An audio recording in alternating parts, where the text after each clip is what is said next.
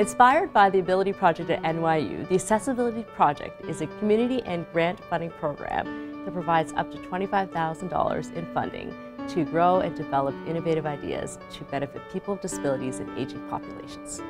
We think this is important because of the 3.8 million Canadians who live with a disability. That's a huge population out there, and as we age, we will become part of that population. The thing about disability is it is the largest minority in Canada, and it's a minority that anyone can join at any given moment. And it's going to continue to grow, particularly with our aging demographic. And it's really important that we, as a society, we have free and open access to everyone so they can achieve their potential.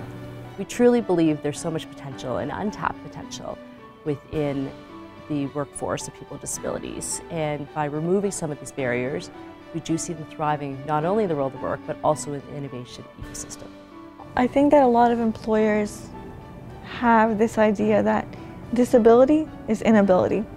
And I can tell you that that's not the case. These are qualified individuals who want to work, who want to make a difference, who want to contribute to society. Stigma plays a huge role, and we want to be able to try to remove that stigma.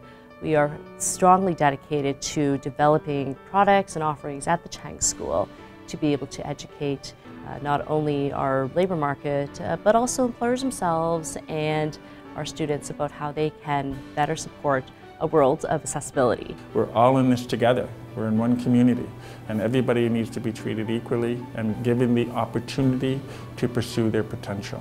My hope is that the education will continue among employers and more people will want to get on board with including this untapped talent pool in the workforce. And so my hope is that eventually people won't have to disclose their disabilities because it will be their skills that stand out.